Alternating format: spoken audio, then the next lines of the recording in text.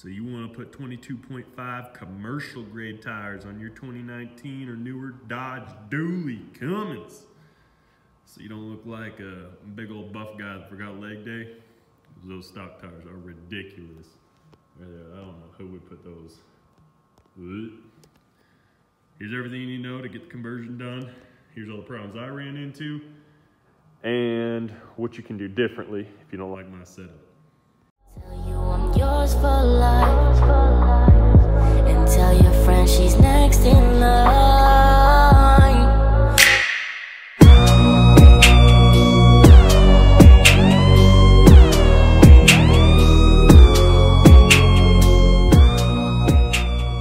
The adapters I went with are the 8 on 200, which, if you didn't know, is Dodge as of 2019 on their dualies only. 2019 and newer changed their lug pattern. A lot of people seem to not know this. I didn't when I bought it.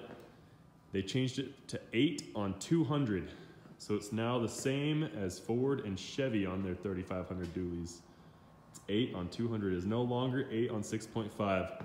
Although, if you take the dually adapters off the front, you will find that it is still 8 on 6.5 on the front axle, but the back axle still has 8 on 200.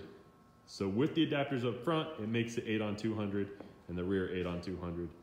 So if you want to run some deep dish rims up front, or do the super singles up front, you gotta get 8 on 6.5 up front, and 8 on 200 in the rear for the adapters, which is gonna be kind of a headache.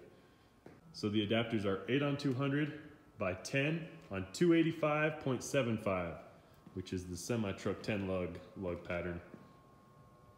They're gonna run 1.5 inch thick is the one I went with.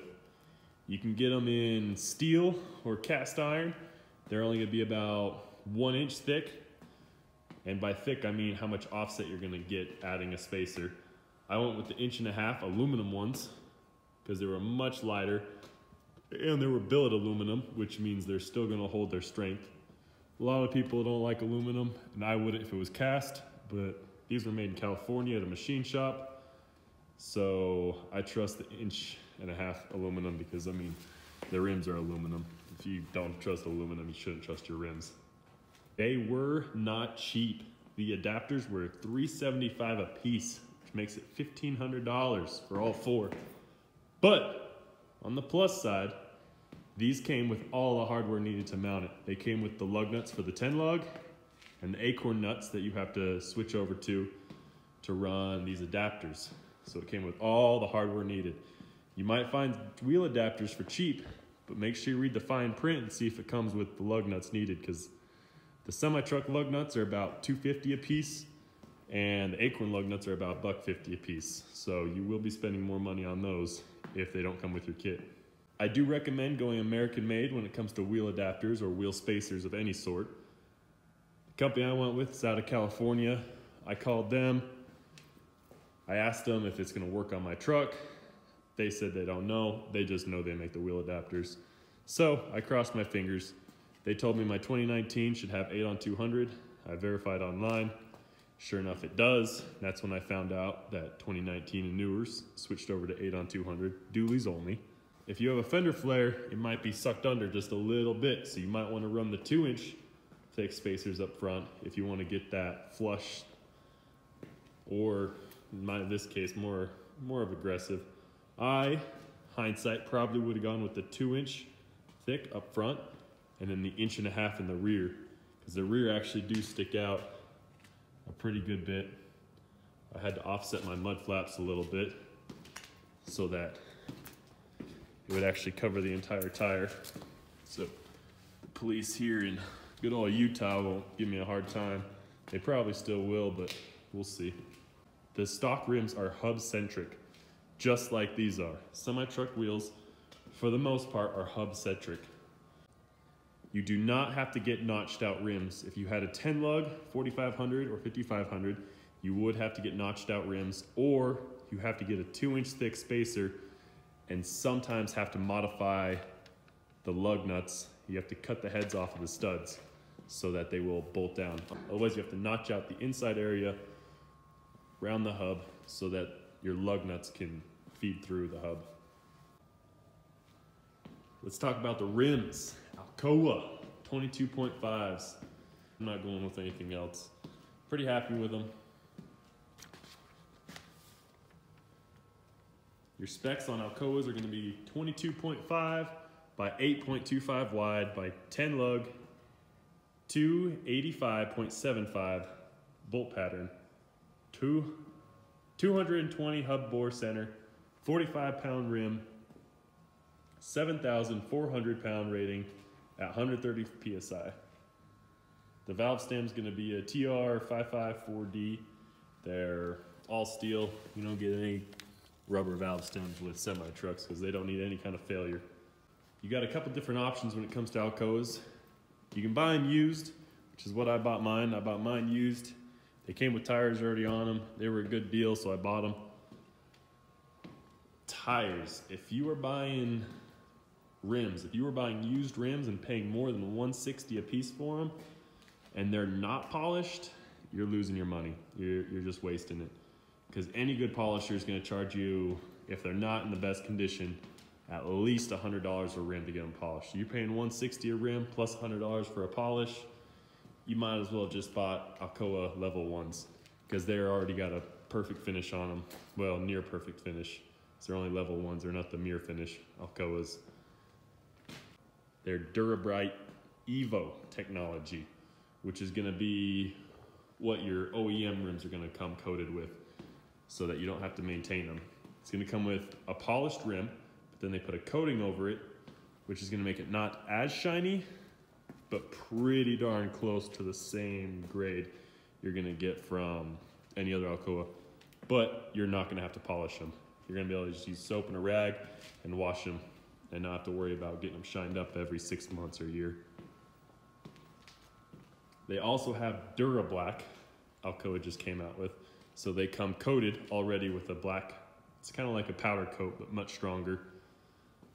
I think it looks pretty good, but I really didn't want to murder this truck out and go all black. It's already got a few chrome accents, so I went with just polished aluminum. If I did it again, I would go with the Durabrite. The Durabrite, maintenance free. I mean, I've already put one polish on these, and they were almost as shiny as this chrome, but they've dulled a little bit.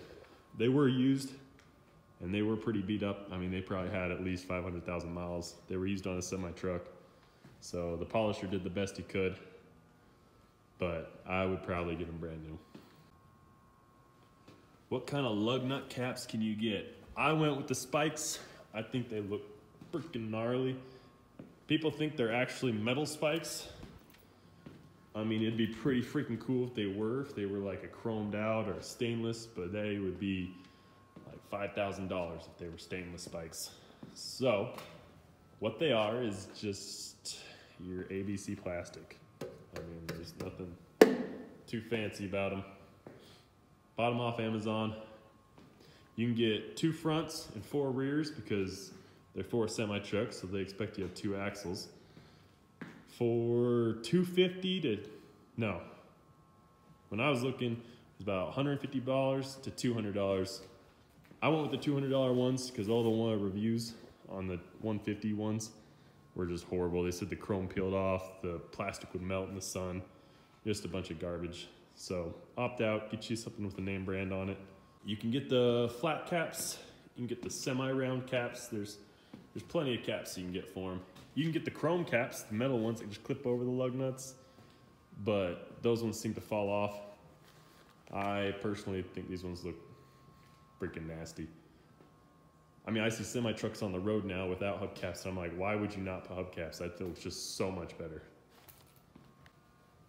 What size tires are we going with? We got the 255/70R 22.5, 18 ply. These are some heavy duty freaking tires. If you're blowing out an 18 ply, you're doing something crazy in a 3500, which is one reason I opted out for going for commercial grade tires, because I was tired of putting mud tires on my truck every 20,000 miles with a 20-inch rim or a 24-inch rim. Tires are expensive, and just regular grade 14 plies aren't rated for heavy commercial use. And I pull a lot of weight and I put a lot of miles on my trucks. 255/70 is gonna be your smallest tire. They measure out from bottom to top right at 37 inches. Like when it tells you it's a 255/70, they don't play around. Like they get right to the specs. You buy a 37-inch mud tire, you might be off by a whole inch once you inflate them. These ones came out to exactly 37 inches from bottom to top. And yes, your stock Dodge nosediving will fit these and turn just fine. I've seen some hot shotters doing it. They're putting these tires on, except for they're not going aggressive. They're usually putting steer tires up front, which are your straight groove, and then they're putting drive tires in the rear, kind of like these, maybe a little less aggressive. And they are turning and driving just fine. Obviously, if you lift a truck, you're gonna lose a little bit of fuel economy because you get a little less aerodynamics. So the hot shotters don't usually do that. But these will turn because they're only 37 inch by 1050. If that. I think they're like just under 10, I think like 10 3/8 wide. Now you get a skinny tire, you can turn a 37 all day. Now if these were 1250 or 1350, yeah, you might be scrubbing a little on the inner or outer. But these came out to be just perfect. So you can go with the 275/70 22.5, which is going to be a little wider and a little taller. But that comes out to about a 39-inch tire, which is going to be, yeah, I think you could probably get away with it with a 4.5-inch lift like this truck has. But you might have to trim your fender, trim your front valence a little bit. Not 100% sure. And the next truck I do, I might try it. Stay tuned. Just because I want my tires a little wider than these are. They still work, but one of the downfalls is you are gonna have a big gap in your rear tire. That's the only thing I don't like the look, but we fixed that look by staying legal, throwing some big old mud flaps on there. They drop down to below the halfway point, okay, until there's a gap in between them. Balancing. How are people balancing these tires? So a lot of people just say throw one of those sandbags in the tires or the balancing beads. I am 100% against balancing beads. Every truck I've done with balancing beads, the balancing beads either come apart, they powderize, they ball up, somehow moisture gets in there and they get stuck in one side. I've just had nothing but problems with balancing beads. Plus, it just corrodes the shit out of aluminum rims. You might have had good experience, I haven't, so I'll never put balancing beads in my tires. Now, what you can do is you can go with wheel weights. You just stick them on the inside there. Back on the inside, you can stick on the fat face. The back tire, you're gonna have to just get away with not balancing your outside one if you wanna put wheel weights. I think you put clip-on style, but that would just ruin the look of it. So, what most people are doing, it's gonna be a little more expensive, but they're called centromatic balancing rings. And they basically act like a plate that bolts up behind the rim. I'll put a picture up. So they're gonna bolt up behind the rim, and it's gonna be a ring filled with oil or some kind of fluid that doesn't freeze. And they're gonna have little metal stainless steel balls in it.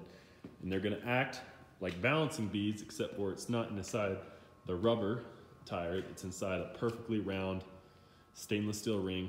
And there's a few YouTube videos of them on little test tires and putting a bunch of weights on one side. They turn it on, way out of balance. And they put a little mini balancing ring on, fixes it right up. I mean, it balances out perfectly.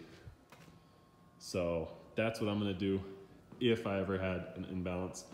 I decided to say, let's go without that for now. Let's just see what happens. I threw these on. I can go 85 down the road. I have absolutely zero road force. These tires, the tolerances are held way tighter on commercial grade tires. I can go 85 down the freeway with these, and I'm getting no bounce out of them at all. Once I go about 90, I start getting a little jump in the rear end. So you get centromatic balancing rings, which on the rears, they literally, it's just a flat plate with a stainless steel ring that rides right in between your tires. So that space in there, it just puts a little stainless steel ring with your balancing beads. And then the front just sits right behind your tire, right in there. Can't even see them. There are some that you can see. I would just paint mine black and then you wouldn't be able to see them. But they work pretty good. All right, a couple pros and cons. The only cons and complaints I have would be probably the big gap in the rear. That's why on the next ones I want to go with the 275/70 instead of the 255/70. That way the tire section width is a little wider. They're gonna be bigger tires, but I think you'll still clear them. I do not like how big the gap is. These tires, being an open tread pattern like this, are gonna pick up rocks. You're gonna pick up a lot of rocks. I think my back tire still has a few stuck in it. You're hitting a lot of dirt roads, you're gonna be picking up rocks. You're gonna hop on the freeway and you're gonna be throwing those rocks. You better have some mud flaps or people behind you are gonna be pissed off throwing big ass rocks at their truck or their car. That's gonna be going through their windshield. So definitely recommend having mud flaps if you get an open tread pattern like this, or you will chip up your body, chip up your paint, because it will throw rocks. Now if you get the steer tires up front, they're straight cut, straight groove, you might pick up a few, but it's gonna be significantly less than these pick up. So only cons I can say is I wish they were a little wider, don't like that gap in the rear, and they will throw a couple boulders. I've noticed as they've gotten older and they're not as clean and new, squeaky, sticky rubber, less rocks have been sticking into the grooves because I live on a dirt road. So I'm getting a lot less rocks stuck in my tread. They still do, as you can see in my tread. Every now and then I'll walk around with my pocket knife and pick them out, but they really don't bug me. So I guess the question is, are these tires for you? I don't know. That's for you to decide. I recommend them 100% over going with a 20-inch American Force in some Toyo open countries, even Toyo mountain countries, mountain terrains, whatever they're called. You're gonna wear those suckers out in 20,000 miles and be buying brand new tires at the same price you're gonna buy these. These are, I think, $350, $400 a tire. You're spending the same price for 37-inch, 20-inch rim mud tires of any other brand. Obviously, these can climb up to $800, $900 if you're buying like some Toyos, if you're buying Continentals or some name brand commercial tire. But you're getting also a lot more security with them. But the way I see it, I went with these, what are they? Saloon style S753s, and I don't know if they're Chinese. They're probably Chinese, but you put a lower quality tire that's rated for a truck 3 times the size of this, I'm gonna trust that over any 14 ply all day, and I haven't had a single issue out of these. Another pro is gonna be, if you do get a flat, guess who's gonna have semi-truck tires in stock all the time? Every pilot, every Flying J, any truck stop, any mobile trucker mechanic, because semi-trucks get a blowout, they gotta be back on the road. So most places are gonna have these in stock. You have a 37-inch 1250 mud tire, you blow a tire out 10 o'clock at night, driving to the sand dunes, you're gonna call up every shop in town. They're all closed for the weekend. You can't get a Les Schwab to come out or Big O tires with a new mud tire. So you're gonna have to throw a dinky little spare on or whatever you got on hand. With these, you call up any mobile truck mechanic, they're gonna say, yeah, what size tire you got? You tell them you got a 22.5, they're gonna be like, what you got? They're gonna show up, they're gonna slap a new tire on right there on the side of the road, because these are actually surprisingly really easy to change yourself, at least compared to smaller rims. So should you put these on your truck? That's for you to decide. You wanna have a bitchin' ride like this, or you want to have a little dinky tires, I don't know.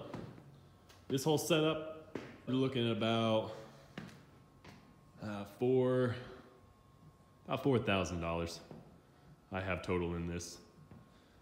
Now, if you were to buy everything brand new, for the low end on the rims, you'd be paying about $300 a rim, about $350 a tire, $1,500 for adapters. You buy some American Forces, I mean, you're looking at easy $10,000 in just rims for a dually for 22s or 24s. And then you got mud tires on top of that. Any low profile mud tires can be stupid expensive. You're looking at $400 or $500 a tire there. I don't know, this was a no-brainer for me.